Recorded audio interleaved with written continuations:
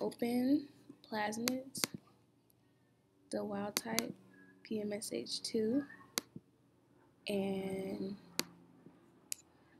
my mutant is SP4. So then we're gonna make it circular because it's going to be a plasmid. And then we need the primer sequence. Okay, copy it. Copy. Then we're going to go to edit. Wait, is this the, okay, yes, this is the right one. Edit. Find. We're going to paste. Okay, it didn't paste, so let me go back. Edit, copy, and then paste. Okay. Well, since it's not pasting, I'm just gonna type it. So T G T C C A T T C G A G A T G G T T G. Okay. It's on. Also find reverse complement. Okay, find it. And there it is.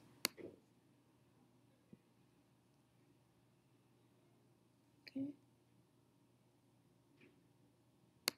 I'm gonna go to features, new, and we're gonna name this PMSH2.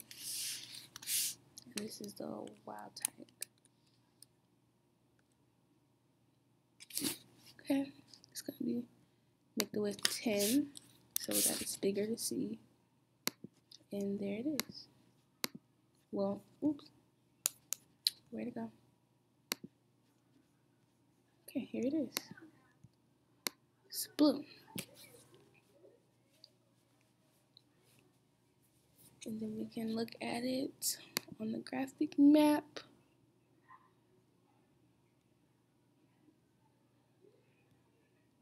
Oh, I forgot where the map is.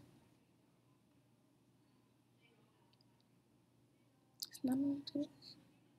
Hold on. Okay, here it goes. Enzymes. And oh gosh. And here it is on the map. PMSH2 wild type. Forward sequence. I forgot to write forward sequence. This is the forward sequence.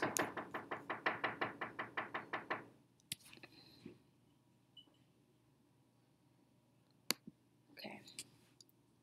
Then we go to get the reverse sequence as well. That's probably not going to work either. So, oops. Exit out of that for now. I'm just going to type it in as well because it's not working right now. Oops. So, I'm going to go to find. This time, I'm going to type in the reverse sequence.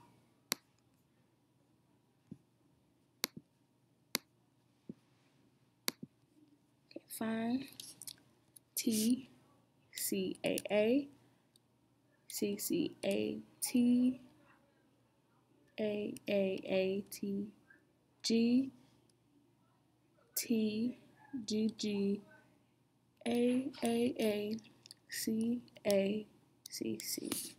And then we're also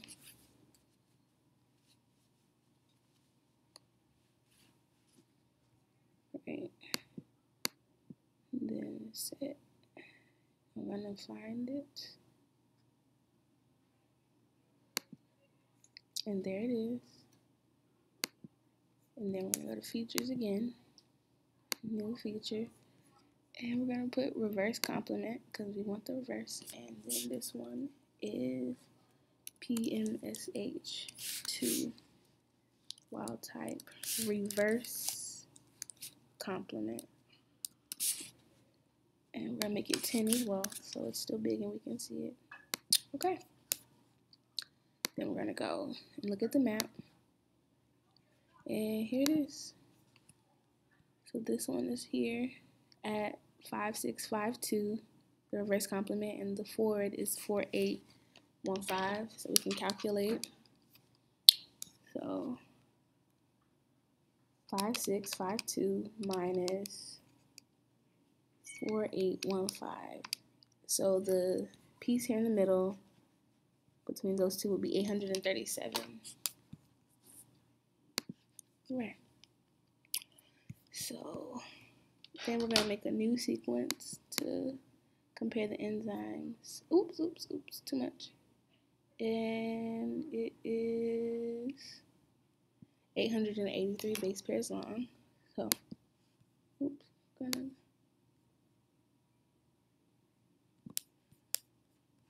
copy, and then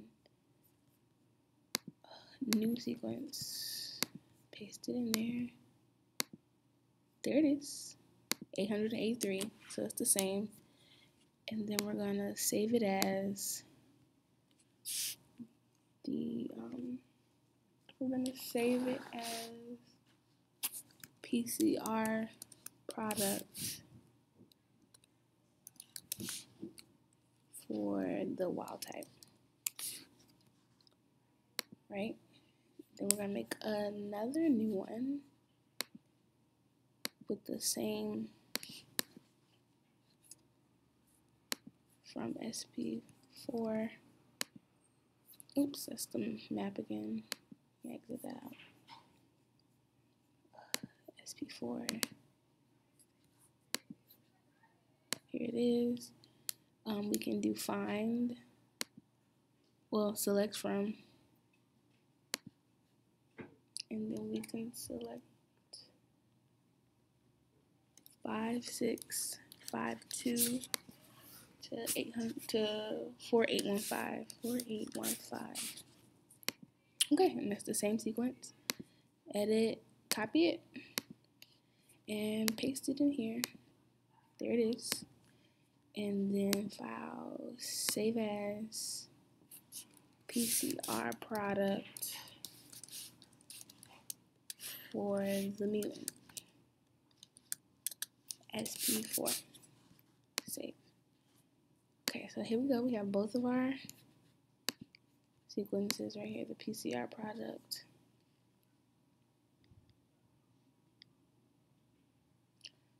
Okay, then we're gonna find the enzyme now. We can do it for the product first.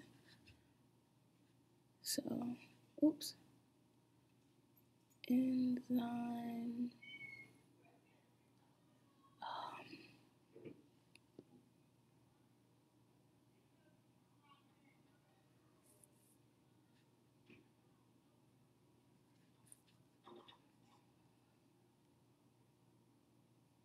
No, I kind of forgot how to find the enzyme right now. Enzyme selector. Yeah, okay. And we've already found our enzyme to be BSTY1, and it doesn't look like it's here. So we're gonna have to do find all of them. So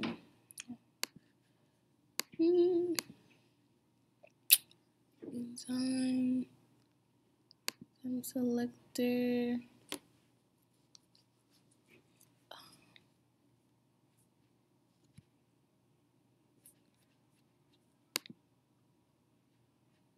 Open new enzymes file.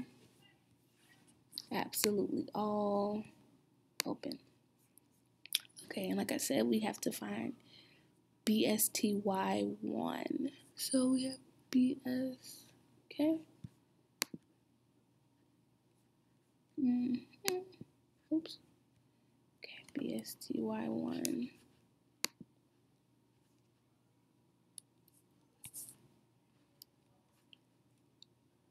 This is all of them.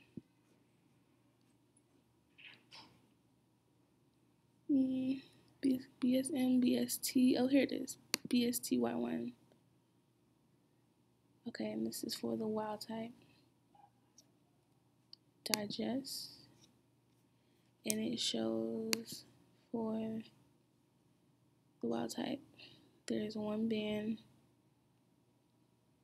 that is 717. And yeah, 717. I think that might actually be wrong. I'm gonna go to SP4, enzymes, enzyme selector. There's 2 cuts for this one. And it leaves you with a band that's 550 and one that is 169 base pairs. Because this is the mutant, so it'll be different from the wild type.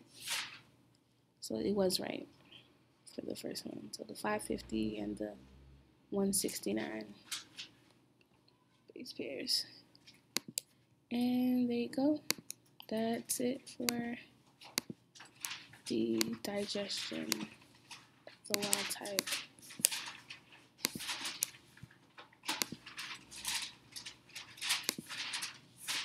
And now it's recording your whole entire thing, everything you do.